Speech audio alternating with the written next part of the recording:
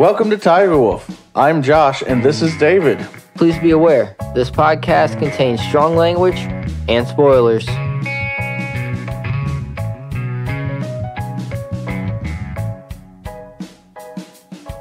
So, I want to have a conversation about death in the capacity of, like, stories or... Just gave me no room there to make a joke. Okay, go continue then.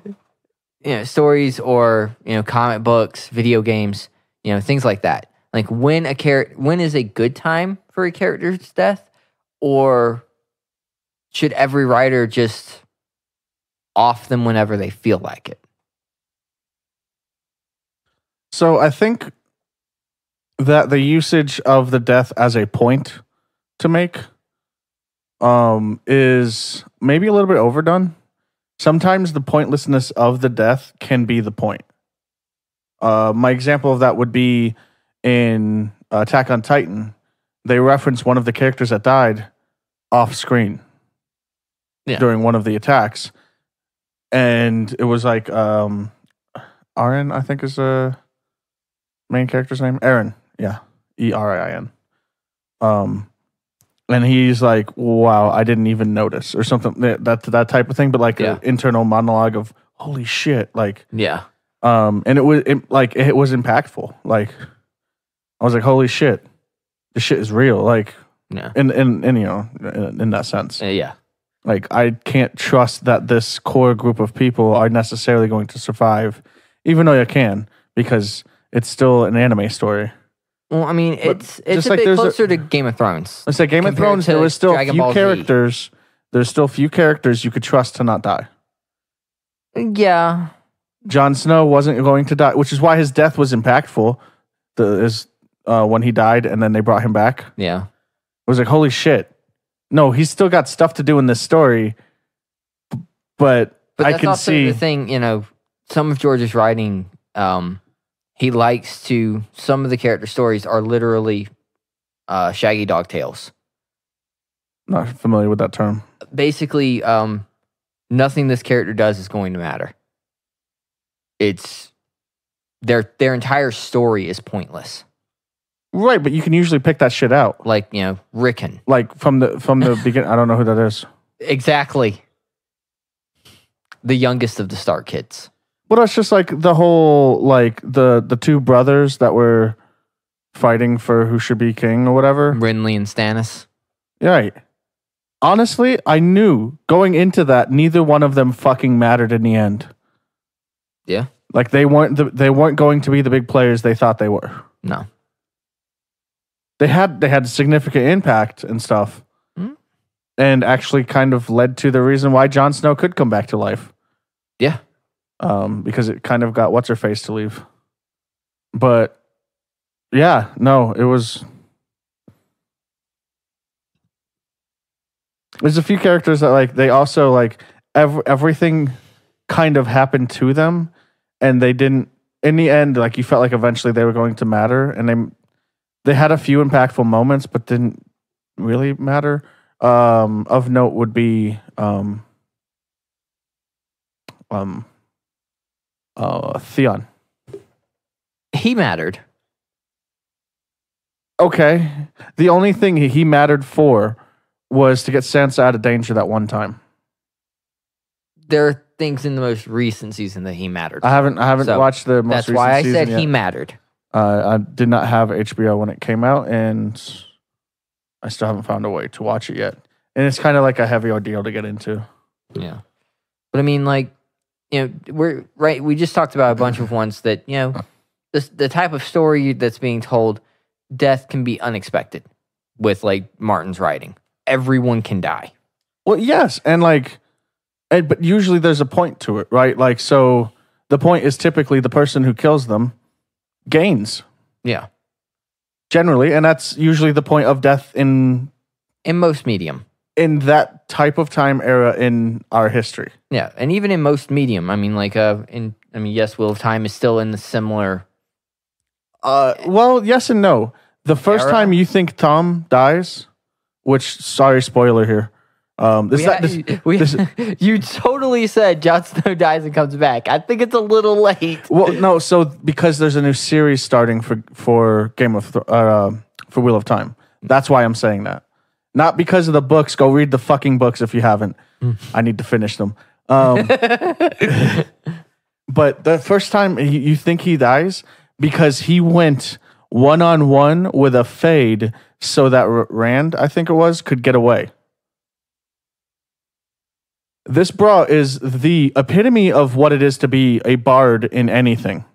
He's got what's called the Cloak of Many Colors, which is a bard thing in this world. Okay. Which has pockets where they hide things because they're also fucking rogues. Yeah. Which bards generally are. Things. A lot of bards tend to. And it said that he just produces knives because he's got like sleight of hand. He's a bard. He's a tumbler. He does all the bard things for performing and stuff like that. He's a singer and everything. Can play instruments. And he's also every bit the same amount, like the same level bard he is also rogue. Nice. He's bard without magic. Slight tangent about bards. Yeah. I walked into this before. So you can find it online. There's a way to describe the stats in Dungeons and Dragons using a tomato. Yeah. We don't... What? Why are you pointing at me? I hate myself because I walked into that. Okay. Anyway. But let's bring up. So I forgot what the point I was making was. Oh, so they assume because these things move faster than anything they've ever seen move ever. Yeah. Like and one of my favorite things about this book series is, and I've probably said this before talking about it, is they drive it into your skull just how fast fades are, and you find out later it was to make a point about something else. Yeah. Like not only to know how fast fades are, because that is important. But they drive, but every time you see one and how moving is. Yeah. They reference another type of creature and it says it moves so quickly it made it look like a Fade standing still. In that moment. And in that moment my brain was like, because at this point I knew exactly how fast a Fade was. You know what I mean? No. How supernaturally fast they were. So immediately my brain was like, oh no. No. Which is one of the reasons why you think Tom dies there. He shows back up later with a limp. Okay. But I mean, like, in most novels and things like that, characters don't die for no reason. In most novels. But in a different medium, arguably probably my favorite medium, writers tend to kill off characters for shock value only. No, we talked about Game of Thrones already. Fair enough. The TV show was more about the shock value than the books were. Yeah, I was referencing comics. What? Comics. Oh, yeah, because nobody stays dead. Yeah, death. It's not even a shock value anymore. It's an eye roll value. Yeah. Death is a revolving door in comic books, and I fucking hate it because it's one of the things where it's like, how many people actually have the potential power to bring somebody back from the dead successfully every time? Not a whole lot of people in comic books actually can do that. No, not a lot. Especially the most powerful beings of, say, DC, which, has one of the quotes for Injustice, the gods among us, for a reason. Yeah. Superman, he can't do it. Nope. Wonder Woman is actually a god. She can't do it. Nope. There's the Lazarus Pit, which doesn't always yield the right results. Nope. And maybe Doomsday. If you're an entity, an elemental, then the green potentially can resurrect you. The green? Yeah, it's Is that how that's how Ivy came back. Ivy came back, okay. Think of the green as literally the nature force? Yeah. That it okay. Basically. Okay. It's where Swamp Thing draws his power. It's where Ivy gets her power now. I thought his was gamma radiation like the Hulk. No. Isn't that how he became Swamp Thing? No. Not that Did I not watch that show when I was younger? It may have been different in the show. Apparently, the new Swamp Thing... Because he was a person. Fucking great, and it got canceled. I didn't even know. It looked good. Like the trailer I saw made me almost get the DC streaming service. Don't they even Constantine's DC, right? Yeah, Constantine's DC. Don't they even make references in Constantine how you can't just bring people back? Yeah. See, a funny thing is DC does it. Usually, the characters who just come back tend to be from two groups. Either A, they are some form of a speedster, or B... Yeah, I thought Barry was supposed to be gone forever. Like, didn't he make the choice to be gone forever? He made himself into the lightning bolt that gave him his powers. No, I thought he was the one that turned himself into the red light at the distance. No, that was It's a different speedster that sees Barry in the distance. But he's always a red blur on the horizon. No, he's a speedster from like the 1800s. Before the Speed Force was even nearly a thing. Yes. Anyway, back to death. Yeah, because that's easier to explain. What? So, do you think all deaths are necessary? Do you think that some people should die just because deaths happen? Yes. In things. Yes. To bring a form of like realism. Groundedness. Yeah, groundedness or realism to the story. I believe death is a necessity. I do not always agree with the fact that the permadeaths tend to be side characters. That bothers me. I'm not talking about comic books. I'm just talking about stories in general. Does it? But that does get into what my next question was going to be for you, which was, how do you feel about main characters dying? Like, do you feel like that makes it feel? And this is, I mean, is it too real in the sense of like? Because I've had somebody I knew who was, he was like 20, who was shot and killed, and it always felt like I have a little rubber band I keep on my car just so I can take him with me wherever I go. Yeah, and it feels like he was one of those people that like there was so much more he had to do. Like there was so much more for him. So do you think having characters that have a solid arc ahead of them dying and just basically removing that arc from happening is too real?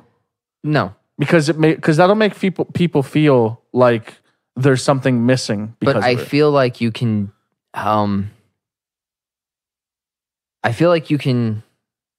use that kind of a moment as a pivotal point for another character. With the character, I mean, if we're going into like this semi-realistic story, then that means this other character's got to cope with that death, cope with possibly trying to pick up what that character was doing. Yes. And not being able to do it because they are not that person. Yes. There's always that potential, especially. And those are things that they do touch on in comic books a lot when there is death. Yes. Usually someone else, Thor, when Thor, Odin's son, couldn't pick his hammer up anymore, Jane Foster was able to because she held so tightly to the belief that there must always be a Thor. You know, when Spider-Man Into the Spider-Verse, when Peter Parker died, Miles took up the name. Well, he also got the powers, too. Yeah, he also got the powers. When DC, when they believed Batman died, Bruce Wayne died, Dick Grayson became Batman for a while. Because they're always... Well, so Batman is a symbol. Batman is a symbol. Yeah. I don't know if I would consider Spider-Man a symbol in the same way, though he kind of is for New York. He is for New York. But so is Daredevil. Like, they have other people. Yeah. My point is... Like, New York has, like, individual heroes. I think Miles could have went with a different name. I don't know if there's a better name than Spider-Man for him to go by, though. I mean, he could have just gone by the Spider. And that sounds like a villain. It does. And actually, Parker went by that for a little while during Civil War. He pulled out the black suit that Black Cat had made for him that looked like the symbiote suit, but it was just, cloth. It was just a suit.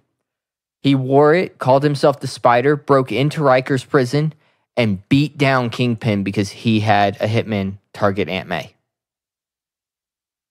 And leaving Kingpin in a bloody pile on the floor, mask off, top of the suit down. You know who the fuck I am, dude. You know who I am. And he's looking around, he's, anyone else want to go after anyone I know? So he went Batman on him, is what you're telling me. He went full... I was about to make a really interesting joke there. He went full Robert Downey Batman on him. Yeah. Yeah.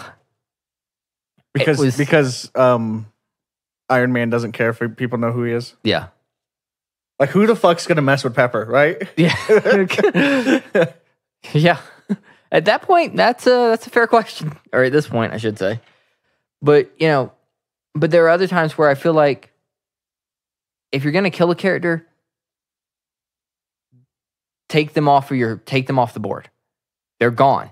Like, don't necessarily not make stories with this character, but stories that are based here and sense. Yeah. Not in like an alternate timeline. Like, you can still do stories in alternate timelines and stuff with them, sure. Because they didn't necessarily die there. Yeah. But if it's this story or not preceding, sequential stories afterwards, yeah, off of that, then don't bother bringing them back. Leave Wolverine dead. Yeah, that's the biggest one for me is, look, I am a very huge Wolverine fan, which you guys are probably sick of hearing, but I am. And the death of Wolverine... Oh, yeah, we've talked about this a few times. I was happy with. I thought it was a very well done ending like the movie, for the hero. That's like the movie Logan. I'm going to be kind of upset if they bring him back to be... I don't know if Hugh Jackman, after that, should be Wolverine again. Unless it's based clearly before that, even if it's a different timeline or whatever. Because that was such a good movie, and it was such a good ending for him. It was. And as much as I would love to see Hugh Jackman reprise his role in the MCU as Wolverine, I think the MCU will be a different Wolverine anyway. I think I would rather see, at this point, I think I would rather see a different actor playing a younger Wolverine. And along with that, this, like, the MCU Wolverine is going to be written as a different Wolverine. Yeah, he will. If he's not, then he's probably not going to be the character he needs to be. He will more than well, I mean, he could still be the loner and everything. Well, that's what he is. He can be a loner. I'm just mean like the dark parts about his personality can be a little less shadowy for the MCU. Because the MCU doesn't go that dark in that sense. Not in that sense. Like, even because even if you look at characters, you kind of should, but because of what they could have done with Iron Man, they did touch on it. They made him an alcoholic, but it was more like, it was obvious if you were watching it, but it wasn't obvious if you were listening to it. Yeah, if that makes sense. Yeah. But I mean, they also touched on PTSD and right. They did it, but they did it in a not too deep manner is what I mean. Yeah. I mean, like, with Wolverine, if you're going to make a good if they made a Wolverine story, if they made a Wolverine-centric story, then I'm all for whatever the fuck they want to do for it. If they're making him part of some version of X-Men or some team, or to be also part of a team, then I don't think he should be that brooding, dark character that he is. Because it's going to take away from the whole team stuff. Because guess what? Wolverine's a fucking team player. He doesn't bring that shit to those things. Nope. He leaves those where they belong. When he's by himself and out murdering things. But like, post finding out that his claws were actually bone, and that story in the Wolverine where he's going to find himself after that, like, I'm all for that kind of thing. Yeah. Like, I mean, like, Wolverine, when he died, he was a member of the X-Men. He was a member of one of the Avengers teams. He was a father to I mean, a surrogate father and actual father to most of the second, what most people would consider the second and third generations of X-Men characters. Yeah. I mean, he was very down to earth in a lot of ways because of the things that happened to him. Like, he knew, despite all of this ability he has, the world will fuck you. Yeah. And people like, no offense, Scott or what have you, they may have had rough lives, but they didn't have a literal couple decades long consistent ass whooping of a life. Yeah. Like, I mean, I can understand Cyclops' issues with Wolverine. Like, Wolverine, everyone looked to him as he could make the jokes. He wasn't the leader. He wasn't the one. He also could literally take all of the hits ever. Yeah. At once, and he could still take it. Yeah. Whereas Cyclops had to be the leader. He had to, right. He had to be the asshole. Well, he was an asshole in a different way. You don't have to be an asshole to be a leader. Some of my best leaders that I've worked under and that were people I got along with really well. Yeah. And that helped. Like, I had respect for them. I could see what they could do as workers, at least. And like, I trusted that they knew what needed to be done. Those were the qualities of leadership I needed from them. Yeah. I mean, like, Cyclops, he was a decent field leader for the X-Men. Like, if you look... Oh, yeah. Tactically, he's apt. Tactically, he's...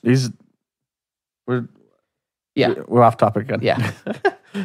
But, when Wolverine died, Cyclops had a short story in a comic called Life After Logan. Yeah. And he opens that comic with, I should be glad you're dead. He's talking to his glass of whiskey, right? He's talking to a set of claw marks on the wall. Oh, yeah. Because he had gone to the Weapon X facility, one of the Weapon X facilities. He's like, I should be glad you're gone, that you're dead. You were a pain in my ass. Just this whole rant. And then he puts his hand on the wall and he goes, so why can't I sleep? Because it was a very important person to him. That's just the thing. People express that hate is as much of an emotion of caring, in a sense, as love. It is. And they didn't even actually hate each other. No. They just couldn't stand each other's presence. Yeah. They worked really well together when they worked together. Like, they were a scary good team. Well, yeah, I mean, you got one guy who can take any hit, and you have another guy who can give those level of hits. Yeah. You have a guy who literally just tilts glasses down, and he hits you with energy from basically the punch dimension. Isn't it actually supposed to be from just a dimension that is literally straight up energy? Yeah, it's just kinetic. It's the same places that his brothers get it from, right? Yeah, it's a kinetic energy dimension. It's just his portals are in his eyes, whereas Havoc has to pull Havoc, he basically creates mini rifts. That's what the blasts are. And I don't remember what their brother can do. Vulcan is he basically can turn. He's kind of got this weird blend of Bishop's power and Superman. Okay, you remember who Bishop is, right? He's one of the time travelers. Yeah. He's the one with the M over his eye. Yeah, his actual power is any kinetic energy or any energy that hits him, he can redirect it. Right. Vulcan can do that with, the Circum Black Panther energy, the ambient energy that he can pull from the punch dimension, as I'm going to call it. But he also, the longer he's exposed to sunlight, the stronger Vulcan becomes. That doesn't really fit in with the whole punch dimension thing. Yeah, but it amplifies the punch dimension stuff, which is where it gets kind of wonky with him. But he's also just... In other words, they just wanted him to be OP. He's a super complex character that's... Okay. I don't like. Anyway, back to Death. Yeah. So... I mean, one of my other favorite characters. I'm always... Whenever I'm writing characters, I'm always, afraid to go there because then I can't use that character again, right? If I make it a definitive death, go ahead. I'll ask you. I can't use that character again. Yeah. Period. Like, I mean, yeah, I can have like flashbacks or something with them, but I can't use them for their abilities, the reasons that I created them, basically. Yeah. Like the whole mentality that they have, whatever aspects of them I have them for, I can no longer have those exact ones. Yes. Because making another character that's just a carbon copy of them would be fucking stupid. And it feels cheap. It does. There are times you don't get a hamster just because your hamster died because you want to replace the hamster. You might want another hamster because you're missing a type of camaraderie that hamsters can provide. This is just an example. I could put dogs or cats in here as well. Yeah. But you know that like they're gonna have a different personality to them. They're gonna be different. They're not gonna be the same creature that you lost. Yeah, like Wolverine in X-23. She's not a carbon Didn't they copy. try to write her look like him after he died? No. And that's honestly part of it. That's one of the things that bugged me about her taking up the mantle is like Wolverine. His wasn't a symbol thing. Wolverine was an Avenger. He was an X-Man. He had all of these connections, all of these friends. He could pull just as much political weight as he could actual weight in a fight. You know, Logan walked into a room, people noticed. X, they didn't give her a chance to develop any of that. Sure, she was a member of the X-Men. They didn't give her a chance to get to know anyone on the Avengers. Tony Stark knew who she was. And he finds out at some point that she's actually Wolverine's biological daughter, not a clone. But that's... So they didn't explore her character enough before they started throwing her into things. Yeah, and well, I mean, they explored her character a lot in different ways. Like, you know, there's a lot of really dark things that dealt with her when she was... after she escaped the Weapon X facility, but before she met the X-Men, she was actually a teenage prostitute in New York for individuals who enjoyed blades. Okay. I don't know how else to phrase that, both having blades used on them and using blades on other people, because she can heal from any wound. But I mean, like, once she became the new Wolverine, her development went in a different direction, but it didn't give her the opportunity to become the Wolverine, to have that pull that her father had. She was, for all intents and purposes, I love Laura. She was basically the poor man's Wolverine. I mean, like, she had a sidekick. But that goes to my point. That was her clone. Is she shouldn't necessarily get the same exact situation that he had. I mean, she had her own clone of, like, someone cloned her, and she found the clone and started raising it like a daughter. Well, actually, like a sister, technically. And, you know, Wolverine had 3 claws. X-23 has, 2 claws in the hands, 1 in each foot. Gabby has 1 in each hand. And I like Gabby. I like Gabby a lot. Deadpool gave her her nickname, or her code name, and she has ran with it. And it's Honey Badger. Oh, jeez. But I just feel they could have given Laura more time to develop into something comparable to Logan versus just going, all right, we're losing money, bring him back.